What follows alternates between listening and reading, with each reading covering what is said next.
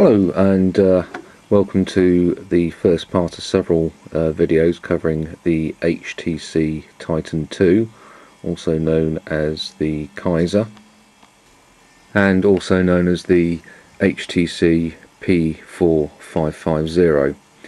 So good, obviously, they named it 3 times. Now, until recently I owned an HTC Touch, which was an absolutely excellent piece of kit. I've got some other videos on those, but the reason I bought this one was, well, being a lover of gadgets, and I also had a credit card which was doing nothing at the time and has now got a big hole burnt in it, which my wife will make me pay for, but there you go. And I just fell in love with the idea of this particular piece of kit because it had so much in it, and being a very heavy user of pocket PCs and also sat-nav, it seemed to be a perfect marriage of equipment for me, so that's the reason I went for this particular item. There's quite a few videos on YouTube for the HTC Tytn II, particularly unboxing, so I'm not going to do that. Let's just have a look around the piece of kit. Obviously the first thing that a lot of people know about this item is that it's got a sliding keyboard, nothing particularly new there, but the obviously the important piece is the fact that it tilts like that, which for me is very useful. I work in an office and I put this on my desk in front of me. It's syncing up with my PC as I do that, and it's very useful to have this slight laptop design to be able to see the screen so clearly with the tilt mechanism. I think that's a great idea. It's only a short step away from a clamshell, I think, if they just flipped it over the other way, and I'm sure HTC will be coming up with some new designs and some new toys to tempt me, but I shall have to stick with this one for quite a while now. But that aside, let's have a look at the construction of the device. A lot of people have been saying it's very, very rugged, and I would agree with that. It is built very nicely. Just have a look at the back of it there. That is a metal plate all across the back. You can see there where the SIM card goes in on the back of the screen, but very solid construction. At the bottom there, and I don't know how well you're going to be able to see this, you can see that there's a second plate at the bottom just along here, which is what the screen sits on, and either side here you've got little runners, which is what the sliding mechanism rolls on, if you like, and it does so very neatly. So it's very, very solid from that point of view, and as I did that, you'll probably noticed how quickly the screen rotated. Let's do that again. Not too bad, quite quick on this screen rotation, I think. Let's try and get a better look at the quality of the device. Obviously the video compression on YouTube will mean that you won't get so good a view, but we'll give it a go. You can see the buttons here on the outside edge of the buttons at the base of the screen. Here is a chrome effect around there. I've just got the stylus out there just to help me so I can point to things a little bit better. The center or execute button has also got a bit of a chrome finish. You have a couple of soft keys there and there, and also a key to start Internet Explorer, and also one for messaging. That's a D-pad, so you've got basically 4-way control, and the center button making it 5-way. Answer call rather, end call. You've got a Windows button which brings the drop-down menu, and also an OK button, which is rather good. In fact, there's no shortage of OK buttons. You've got an OK button on the side, just there, and if you slide the keyboard open, you've got another OK button there. So a plethora of OK buttons. It's actually quite an old-fashioned design, I think, the way that they've designed this, but the actual buttons themselves are quite positive. No real problems with them. I don't think they look particularly great, but they are very solid.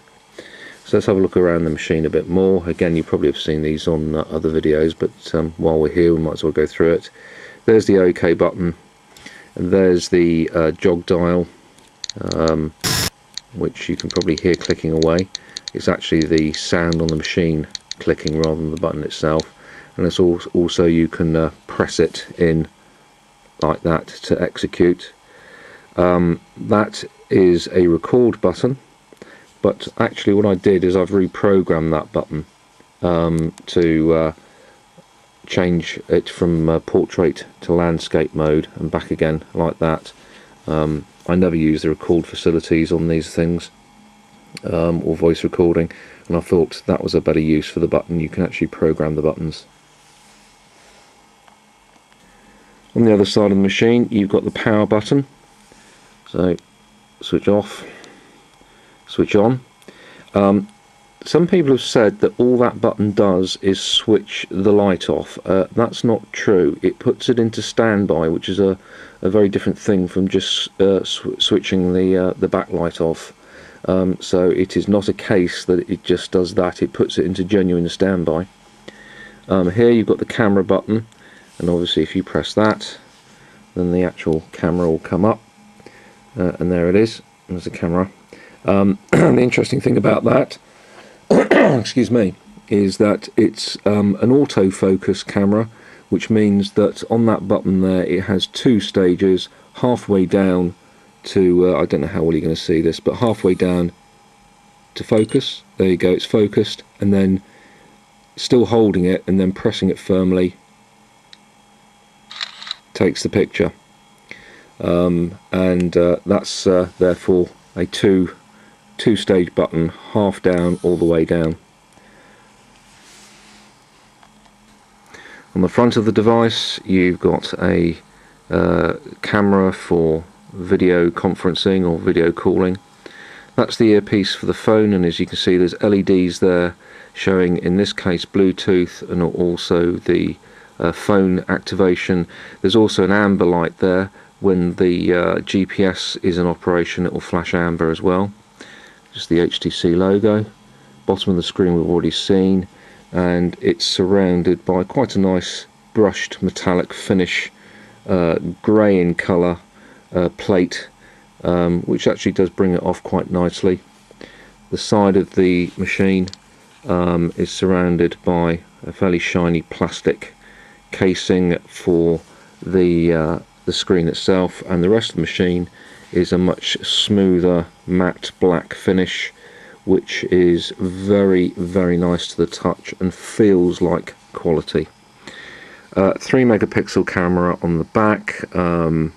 Frankly, I'm completely and utterly unimpressed with the camera. More about that later perhaps. That grill there is the external speaker, very loud, rather like the HTC Touch, which had an excellent speaker on it. This too has a great speaker.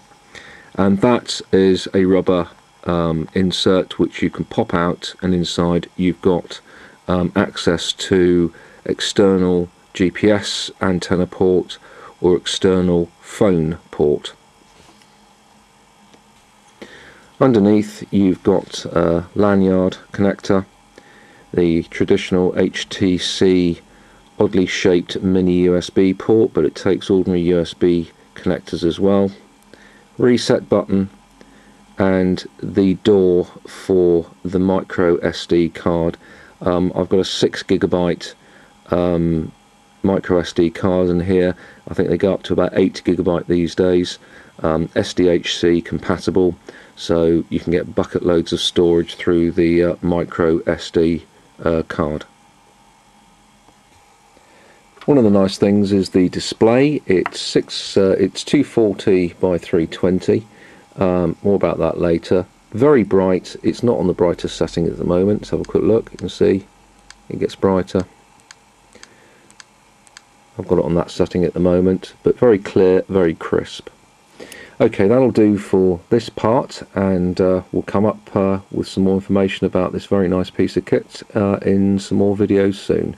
For the moment, thanks very much for watching. Cheers.